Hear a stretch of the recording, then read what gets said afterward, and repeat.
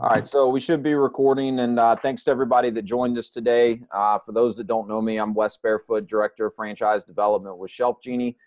This is our weekly Franchise Partner Spotlight webinar. So this is something we started several weeks ago and have gotten really good feedback on. But each week we're inviting a different ShelfGenie franchise owner to join us where we can just kind of pick their brain a little bit, and then we'll open it up to Q&A for the folks that have called in live. So really good opportunity for you to ask any questions that you may have on any of these calls. This week we have Michael Saunders joining us. Mike, thanks again for taking some time to do this. You can thank Keisha for that picture. I don't know where she got it, but that's the one that she chose. So I sent it because the one she had was about 10 years old, I think. All right, fair enough.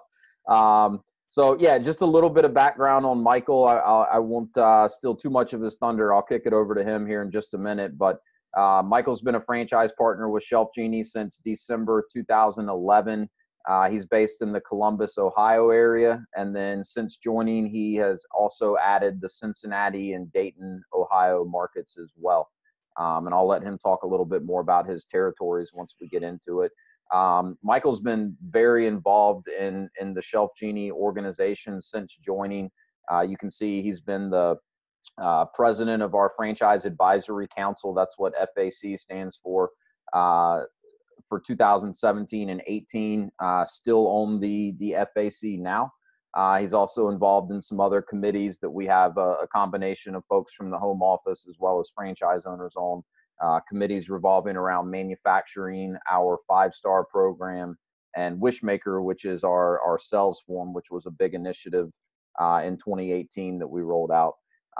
He's also collected some awards along the way, Rookie of the Year in 2013, Rising Star in 2016, and Franchisee of the Year 2017 and 2018. So with that, I will turn it over to Michael. And Mike, maybe just start off by sharing a little bit of your background, kind of how you got to be involved in ShelfGenie, what you did before joining, and just a little bit of your story since becoming a ShelfGenie franchise partner. Yeah, so prior to doing ShelfGenie, I actually worked for Honda Engineering in Marysville, Ohio. So I was when I hired in there, I was a CNC machinist. I was a tool and die maker. But over the 23 years that I was there, I'd worked up through lots of different management positions, managing both people and projects. I did pretty much, I think, everything you could possibly do when I was there. In 2011, I lost my job with Honda, and at that point in time, I kind of started reliving my adolescence, started thinking, oh, maybe I could be a fireman or a policeman or something, crazy like that. Or maybe I'll go back to college, and, just nothing was clicking for me. For me to stay in the industry I was in, I was going to have to move up to Detroit. I'm a single father. I was divorced at the time. I had a 4 or 5-year-old daughter at that point in time. Did not want to move away from her, obviously. So a friend of a friend actually had bought a franchise. It was a window washing franchise. And the friend told me how the process went, about how you get a franchise consultant and you go through that whole process. She talked about how it was free, all that. So I said, why not? Let's give this a shot. So I went through that whole process, and she brought 3 franchises to me. And those 3 franchises, I basically ruled them all out through my due diligence, just different reasons. One, the territories were like an hour and a half away. One, I just really didn't like the concept. Another one was a resale in Columbus, and the guy ended up deciding not to resell. So all of those kind of fell apart. And then after that, she started talking to me about the medical field, and that just really didn't appeal to me. And then at that time, I think it was when ShelfGenie was really trying to push, starting to sell more franchises. And she had just been somewhere where she had heard about ShelfGenie and been shown ShelfGenie. She brought it to me, and from the first minute she brought ShelfGenie to me, just everything I checked on, everything I did, everything just clicked with me. It's something that resonated with me. I'm a relatively organized guy. Everything's kind of got its spot. It's a product that I always wanted to have in my kitchen. I loved all the processes, the procedures that they had, because that really tied into my Honda background. And talking to the franchisees, they were all really great, willing to help. Met the home office, and it just, like I said, it just kept clicking to the point where I said, let's do this. And, 9 years later, here I sit. Yeah, no, it's a story that's, I think fairly common. A lot of people end up exploring franchising as a result of, in some way or another coming to a crossroads in their life, whether that's a job was outsourced or there was a layoff, or, for whatever reason, they just decided it was time to make a change. And, for some people, they've always dreamed of business ownership. For others, it's something that they really didn't think about until, deciding to look more closely at franchising. So, what were some of the most, I think you hit on some of this already, but maybe just to clarify, what were some of the most important things to you when you were evaluating some of the different, franchise opportunities that you did look at? Some of the ones I looked at, like one was called hoods. You go in and you clean the hoods in restaurants, the vents from ceiling to the roof. Yep. The problem with that one was that my territory would have been in Dayton, Ohio, so it was like an hour and a half for me to just get to the territory. And the biggest thing that I didn't like about it, and this is one of the things I didn't like about a lot of them, it's you got to go cold call these people to try and get business. And that just did not appeal to me at all. Being given this book of here's all these people, call them, and I got to try and convince these people to work with me. Right. With ShelfGenie, they're calling us, asking me to come. Yeah. It's a totally different process. And that I really like that. So let's talk a little bit about that, and then I want to circle back to talk about territories as well. But maybe share a little bit about what your marketing strategy has been, and also maybe how it's evolved over the 9 years since you opened business. But how do you go about generating new clients? The way you do it at first for a startup versus the way you do it 9 years in is slightly different. Yeah. When you're starting, you're trying to brand build. So there are advertising things you should do in magazines and stuff like that may not produce as many appointments, but they build your brand. Where 9 years in, I'm not as much about building my brand as I am generating appointments. So, the biggest appointment generator for any ShelfGenie franchisees is home shows. Any home and garden show, anything with remodeling, home and garden in the title, you want to be in that. I personally don't put my designers in my booth. I hire brand ambassadors to run my booth. It's something you can easily find. There's brand ambassador groups on Facebook where you can find these people. I train them, I pay them well so they stick around, so that year after year, their skills getting better. There are a lot of people that walk in the booth and don't realize that my brand ambassadors are not designers because they've been with me. But we generate tons of appointments out of these shows. Other than that, you're doing some of the standard print where you're doing the local newspaper. You're doing things like Valpak, Money Mailer, RSVP postcard, Clipper, the Home Mag, all of those national print ads that ShelfGenie can tell you all about. And then what you got to do is you got to kind of tweak them. But the thing I will say is be very careful about making snap decisions. Don't sit there and stare at your appointments and stare at where they're coming from and think, oh my God, I just spent $2,000 on this ad and it only has one appointment. You got to let the stuff, it's almost like you're in Vegas. You got to let it ride. Yeah. The way I look at it is I analyze it on a quarterly basis. I look at how I perform quarterly, and then I make small changes to what I'm doing. I don't make big changes. small changes here and there, maybe tweaking zones, maybe tweaking, how many times you're in something, things like that to get your ROI on your marketing where it needs to be. Right.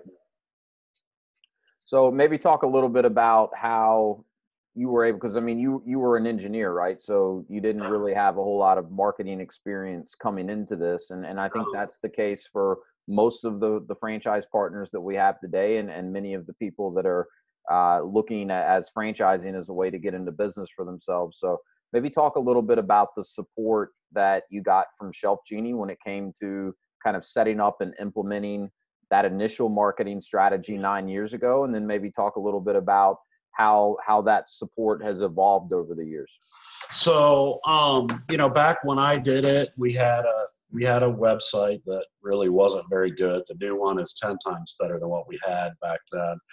We weren't doing any social media. We weren't doing even a quarter of the digital that we're doing now.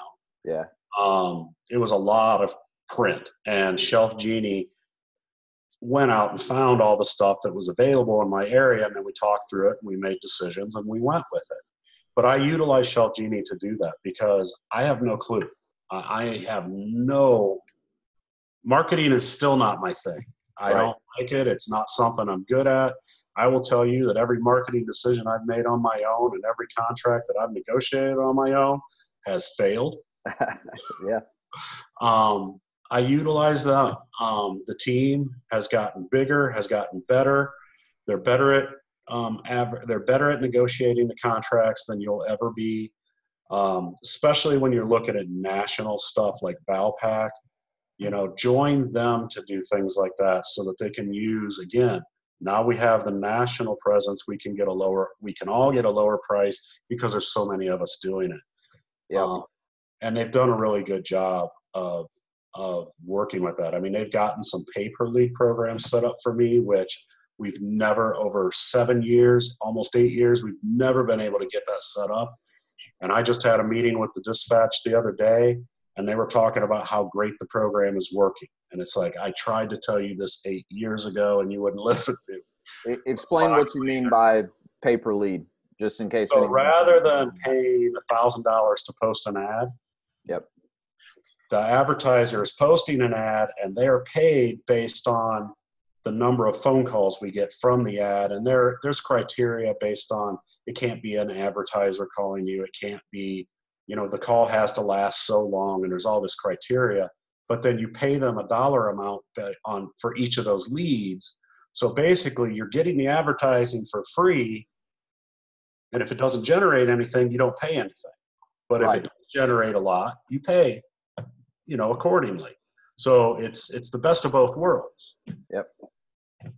Yeah. So it's more of a pay for performance model. And I think that's a good example, and something that, we have seen these type of opportunities materialize over the last several years. And that's really just a result of ShelfGenie growing as an organization and us being able to leverage the size of the organization with some of these national advertisers. And it will result in not only better pricing, but also some of these more pay for performance type models where, you're paying only if the results are there. And I think we'll see more and more of those opportunities as we continue to grow.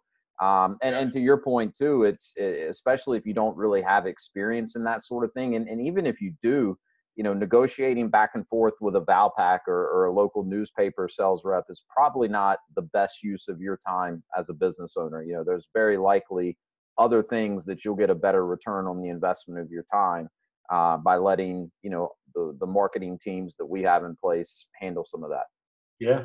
And I would say that the quality of the people at ShelfGenie, the skill level of the people at ShelfGenie has definitely increased tenfold over the last 9 years that are doing this activity for us.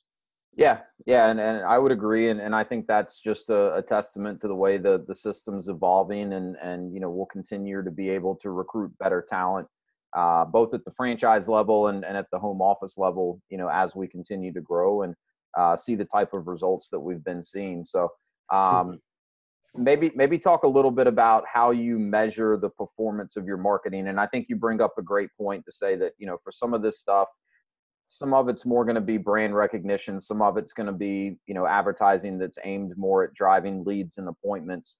And I think you bring up a really valid point in that you don't want to make rash decisions when it comes to some of this spend. But, over time, so you said you look at it quarterly. How are you evaluating how well your different marketing vehicles are performing? So the first number I look at is CPA, cost per appointment. So I'm looking at how many appointments that advertising is generating, and I'm looking at how much did I spend divided by how many appointments gives me cost per appointment. And I'm looking at that number, based on, okay, I've got 5 print ads. Is this one way out of whack with the other 5? As I'm evaluating this, I'm also evaluating it with ShelfGenie. They can tell me where the averages are for the system, things like that. And I look at that. Then I also look at ROI, which was return on investment. So if I spent $1,000, or if I spent $3,000, or if I spent $1,000 but I sold $3,000, that means I have a 3 ROI. I sold $3,000 more. I sold three times what I spent. Yep. But you got to be careful with ROI, because what you have to also understand is you can have a marketing program that's generating all kinds of appointments, but because you haven't got your team where they should be, and they're not closing where they should be, or their RPA is not where it should be, you're not generating enough revenue off of that. But that has nothing to do with the marketing vehicle. That has to do with you and your team. That's right. So you have to be careful and analyze it in multiple ways. That's why I look at CPA and make sure, I'm not paying some CPA that's way, way out of whack for this one. And then I look at how is my team performing as a whole. And if my team's not quite where I need them to be, I understand my ROI might be a little low, and I won't necessarily back out of something because it has a low ROI when I think my team should be doing better. And if they had done better, then the ROI would be better on that. So you kind of got to look at it a couple ways.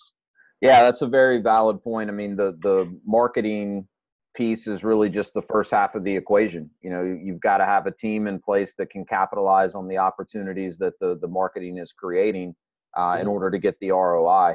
And you mentioned something earlier. You mentioned RPA. And so if anyone is not aware of RPA and what that stands for, that's revenue per appointment. So, Michael just hit on 2 very important metrics that we look at in this business. Your cost per appointment on average, what is it costing you to get a designer in the door? And then what's your revenue per appointment? So on average, how much revenue is generated per appointment?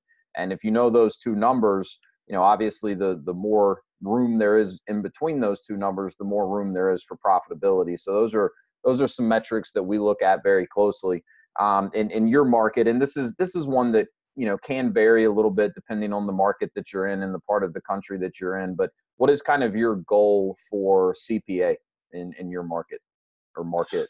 I'm always striving for like a $300-ish CPA, but there are advertising things I do that will be a higher CPA than that. Yeah. And shows will be a lower CPA than that. That's right. But I look at around a $300 average CPA. Yeah. So if across all of your marketing and all of the appointments that you're generating, if you can be there in that $300 or so range. So what's your goal for RPA for your team? It's different per designer. So I set goals every year for each individual designer. A new designer's goal is always to get to a $1,500 RPA. That's their goal as a new designer, is to hit that. That's what I consider the minimum that I want them to be performing at. And just so you know, that will get them a bonus at the end of a month. They bonus based on what their RPA is. And if they're at $1,500 RPA, they're at the lowest level bonus for a month. But then as they've been here for 2 or 3 years, I'm expecting that to go from 15 to 18 to $2,000 RPAs. Understanding that it's going to vary month by month, but at the end of the quarter, at the end of the year, where are they as a whole is what I'm really looking at. Because everybody can have a bad month, the next month they could close 5 sales from that previous month where they didn't close them on the spot, but they followed up and they closed them. So I average it out across.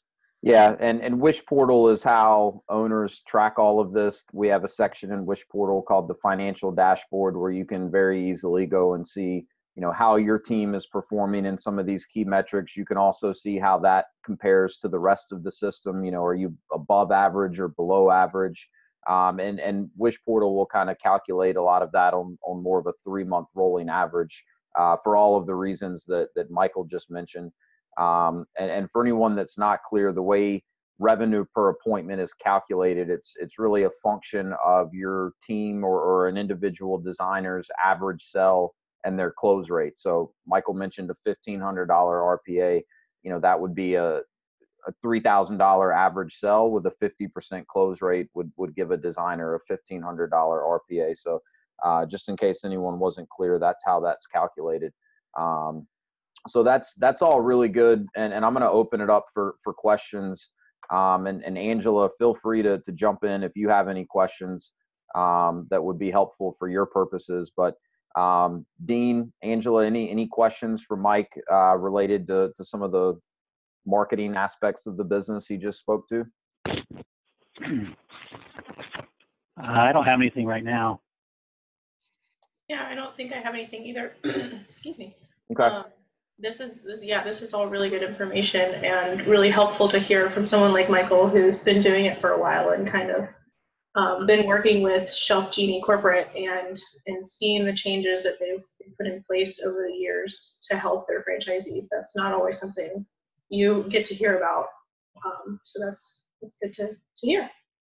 Yeah, and I think, Mike, you were pretty comprehensive in everything you just talked about, and I think you would agree that the name of the game is always finding ways to get as many appointments as possible for your team and to do it in as cost effective of a way as possible. And I don't think you ever wake up one day and say, hey, my marketing plan's perfect. It's the type of thing you're always looking at it closely, you're always tweaking things, and you're always trying new things, or at least should be open to trying new things. And you kind of hit on it earlier, talking about how, when you first started, digital was not nearly as big of a part of our strategy it is today. And, we've got a team supporting all of the franchise partners in a marketing capacity that can really, stay on top of what the current trends in marketing and advertising are, and try to keep us, kind of on the cutting edge of whatever opportunities, we may be able to tap into.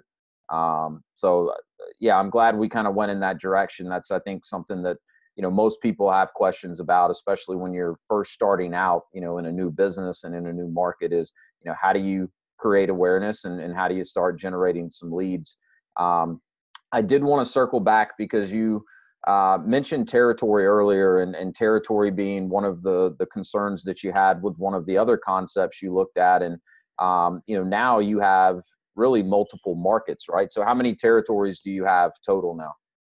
I have 6 total territories. So 6 territories, and that's not all that uncommon, with other ShelfGenie owners. I mean, 6 may be more than most have, but most of the owners in ShelfGenie have multiple territories. And so, maybe talk a little bit about why it's even feasible, or why it's manageable for you to, live in the Columbus area, but own and manage, territories in Cincinnati and Dayton.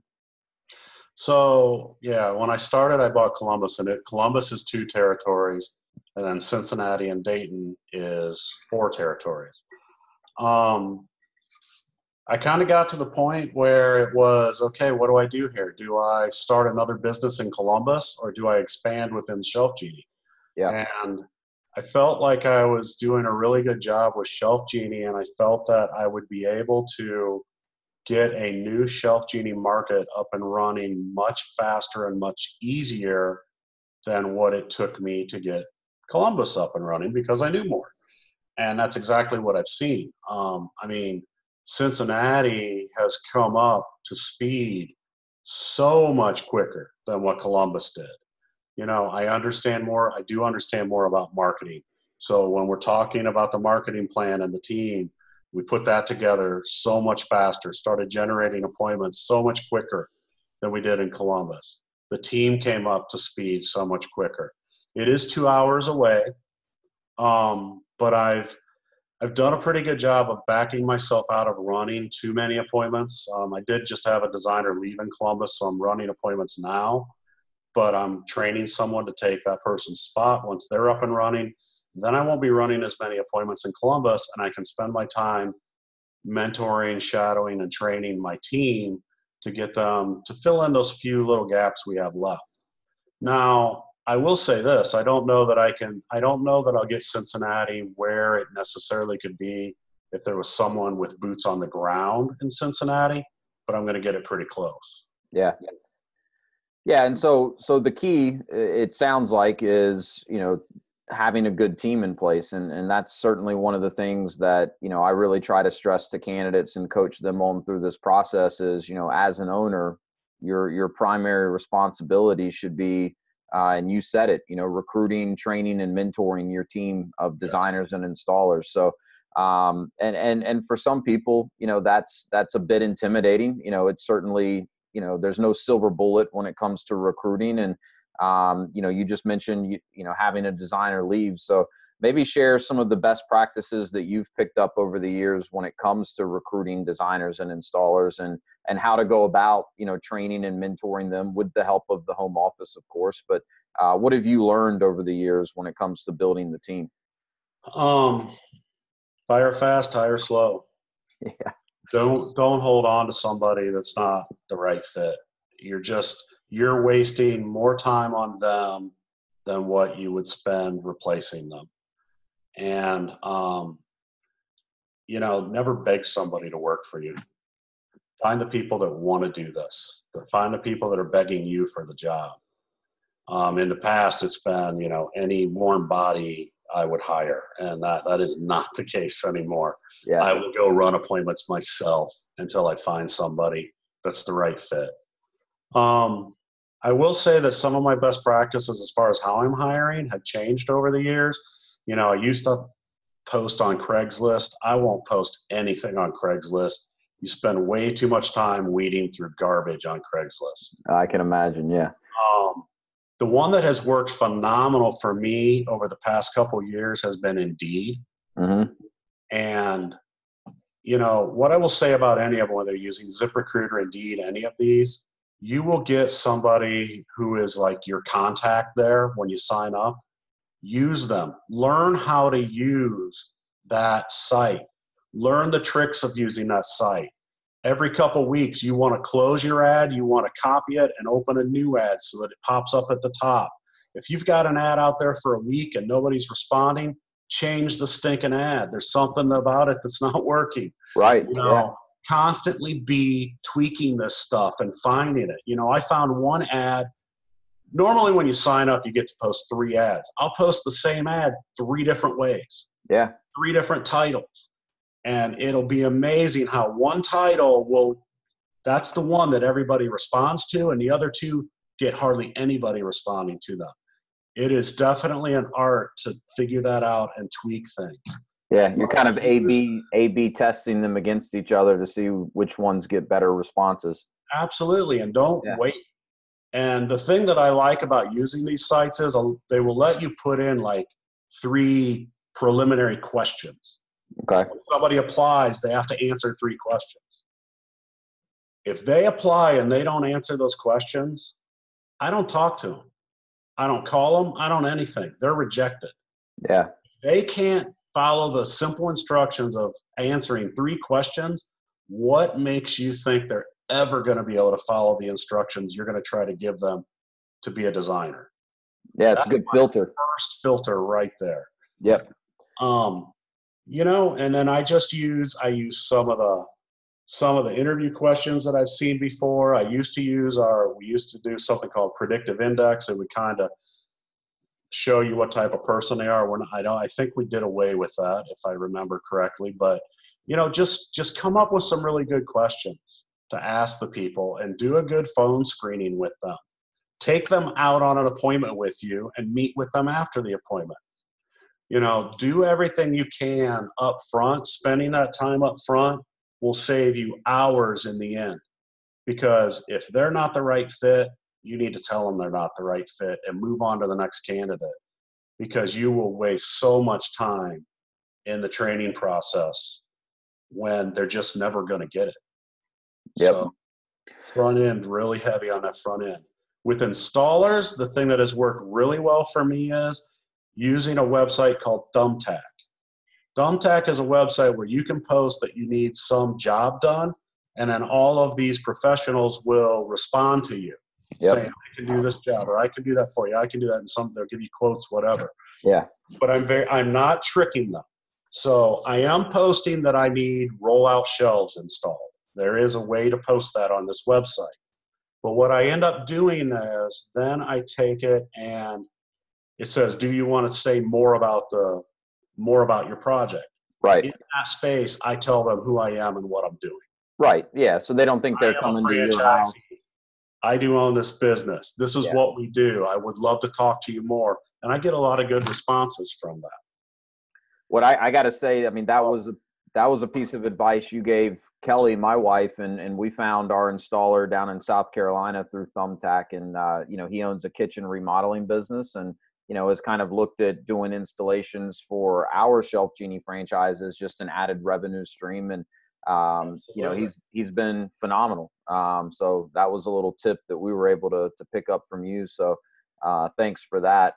And you hit on something earlier that I wanted to talk about a little bit more when you said, you shouldn't be begging someone to do this. So I think a lot of it has to do with, knowing how to really position the opportunity appropriately to designers and installers. I mean, part of it, of course, comes down to knowing where to look for good designers and installers. And, that's something that the home office and other franchise partners can help newer franchisees with. But talk a little bit about maybe what you've learned over the years as to how to best position the opportunity so that you're not, kind of begging these people to come work for you. They're chomping at the bit to have the opportunity to do so.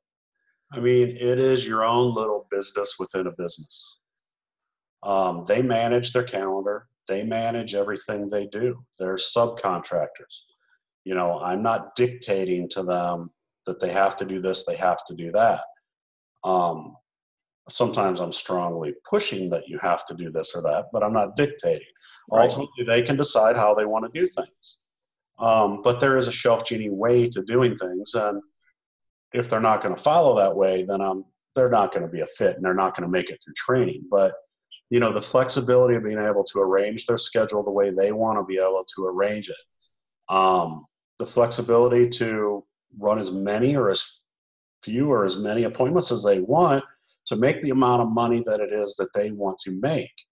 All of that's very, very appealing. There's a lot of people who love that idea, but then there's a lot of people who, when they find out it's a commission job, that scares the crap out of them because they've never worked that type of a position before. So that's the kind of stuff where you got to position it that way so that they understand it. I never tell somebody this is a full-time job. It's always a part-time job, but you can make darn near full-time money working a part-time job doing this. Yep. But it's all up to you. And positioning it that way that it is a business within a business, and that, I'm not sitting here with my thumb on you all day. We're not sitting in cubicles next to each other and I'm looking over your shoulder, checking every single thing you're doing. And no, you did it wrong. I need it this way. That's not the way this works. Yeah. But I also do come out and shadow you and give you, I think you could do better if you would tweak this or tweak that. And it's not so much in telling you how to do something. It's more in trying to help you improve and help you make more money, because you make more money, I make more money.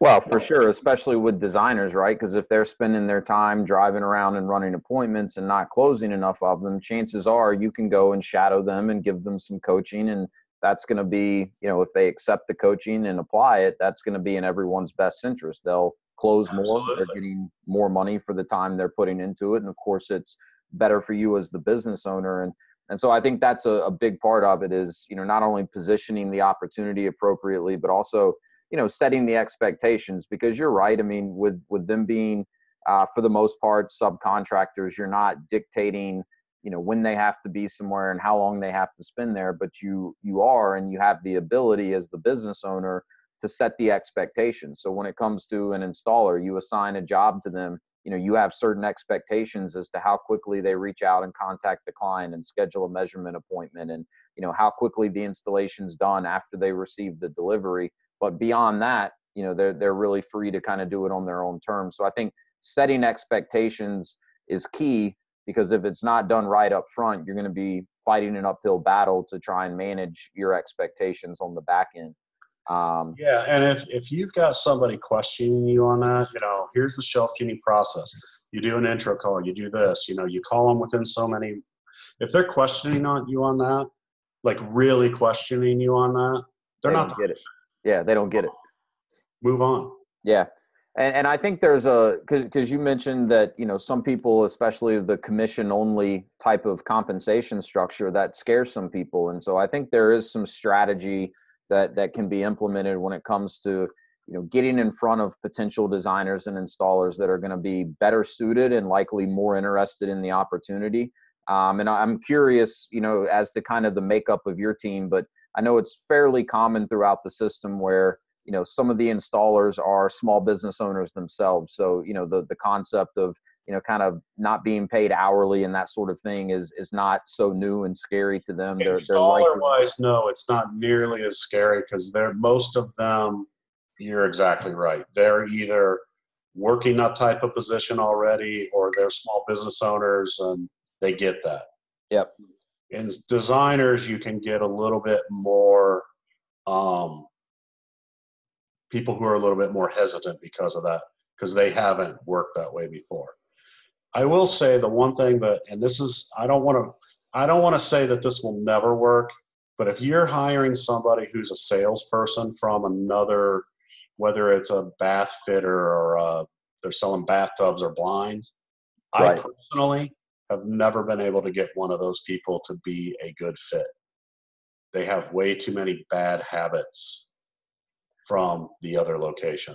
They've just learned a different sales approach than what we teach at ShelfGenie. Is that what you mean? Basically, yes. Yeah. They're more of a hard sale than they are a soft sale. They're more about the sale than they are about helping the person. Yeah. Yeah. And that's key for us. It's really got to be a very consultative approach to sales. And it, it's probably a warmer appointment than a lot of these other kind of home service companies may have. I mean, I think you mentioned earlier, these are people that have proactively reached out to us and said, yes, I'd love to have a designer come and show me my options. So it's about as warm of a kind of sales appointment or opportunity that you could get. But the key to a good designer is someone that can, of course, build rapport with the client, that can really listen, because, we come in and really customize our solutions to meet a client's specific needs. So you need a designer that's got the ability to listen and understand, and then take what they've learned and design a solution that's going to truly be a great fit for the client. And so to your point, you certainly don't need someone with prior sales experience. If they have all of those qualities I just mentioned, we can train them when it comes to the design side of it and the product knowledge that they'll need. Yep.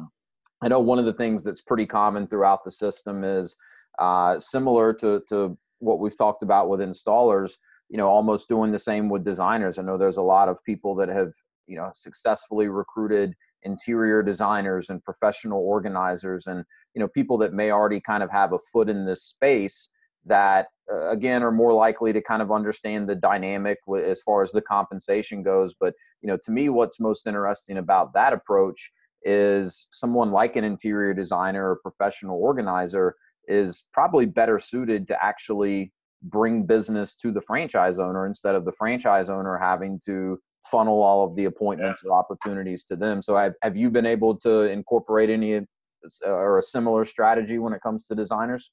When I opened Columbus, my first 3 designers were all professional organizers. Okay. Yeah. They did fairly well, but basically all 3 of them have since left. And most of it was just due to life changes, Yeah. One wanted to grow her business more, and her business has grown tenfold. and the organizing side, so she didn't need the extra income of ShelfGenie. Another one, had gotten engaged and had stepkids, and just things, life changes, and some people move on. The people I have now, I've got retired people, I've got, moms who just want to make a little extra money. I've got kind of all over the place as far as, the people working for me. Yeah. Well, and I think especially in the day and age that we're in with, Uber and kind of the gig economy, if you will, it resonates even more so with people, the type of opportunity that the role of designers and installers offers. So this is good. I know we've got only about 10 minutes or so left, so I do want to just kind of quickly open it up to see if there's any questions, based on anything that we've talked about or anything that we haven't, gotten into. Dean, Angela, anything you guys would like to ask Michael? No, I don't have anything right now. Okay. Michael, all this information has been very good. You kind of alluded to, my question is turnover rate on designers, installers. You said you had one just leave, and then you had other ones that have left for different reasons. Is it high, low? My entire Columbus team has been turned over several times in 8 years. I will say this, when I'm hiring, I always try to hire twice as many people as what I need, knowing that people are going to drop out throughout the process, hoping that if I need 2 people, I've got 4 people in training, I'm hoping at the end I got 2 that stick. A lot of the turnover is in that training process. It's some people, no matter how much you talk to them about the training process and what they got to do, think that all they need is a demo kit and their computer and they can go out and sell this stuff. And it just doesn't work that way.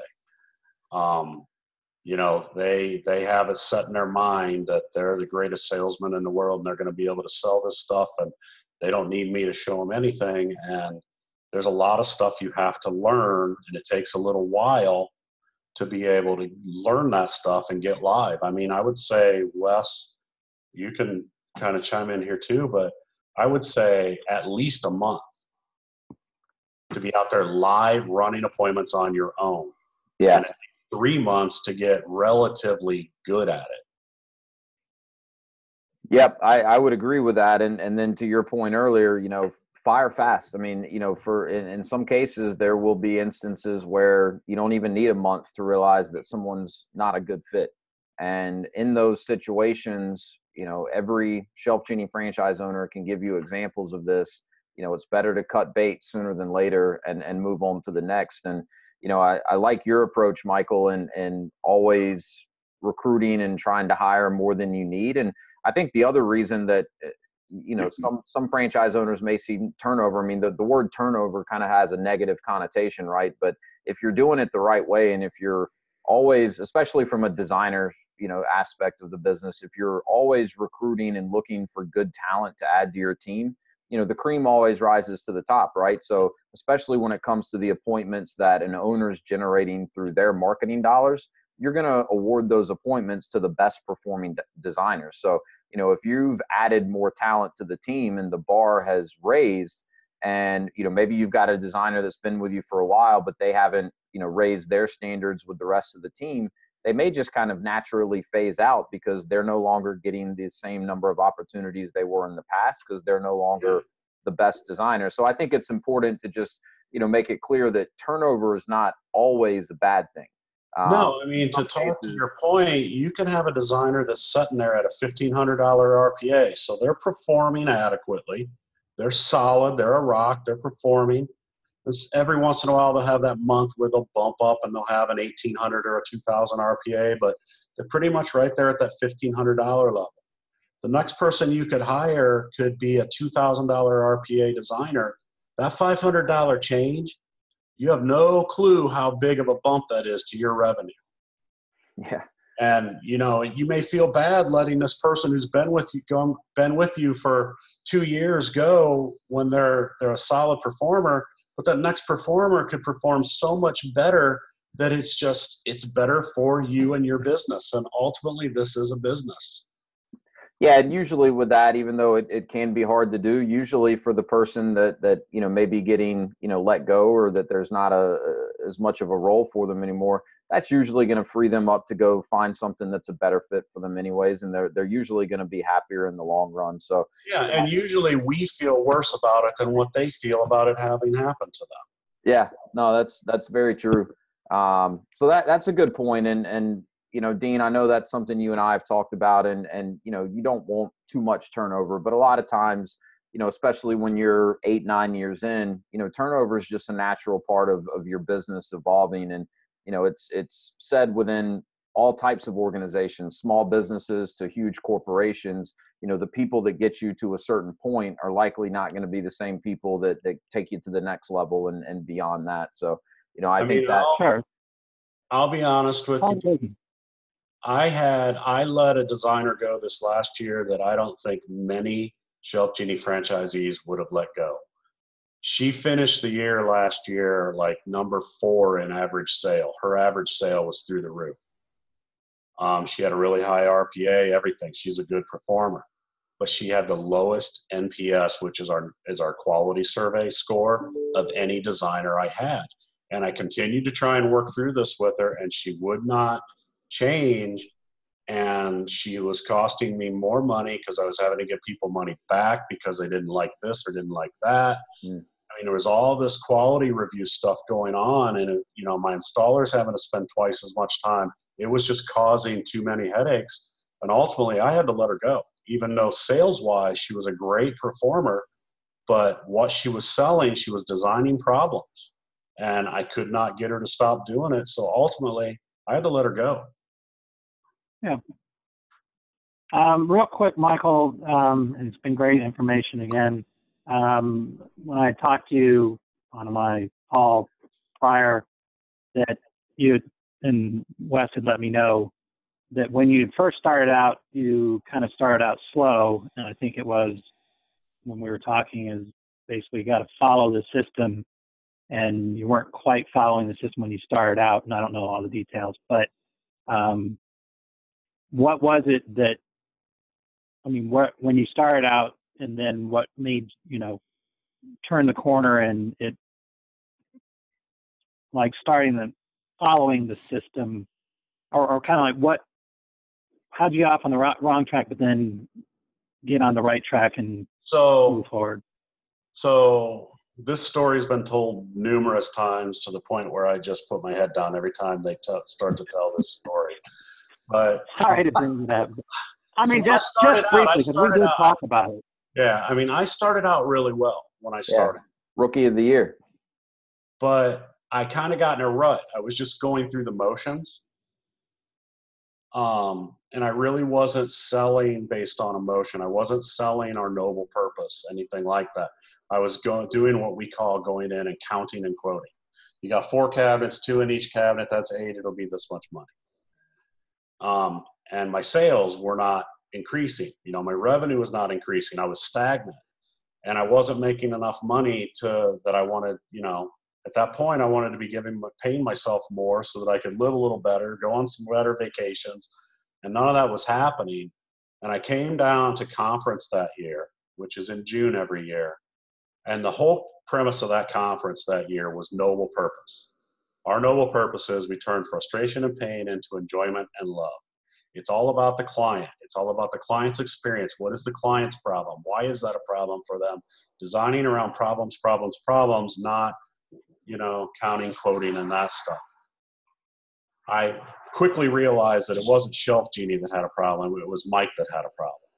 I came home, changed everything about what I was doing, got hyper client focused, and everything exploded.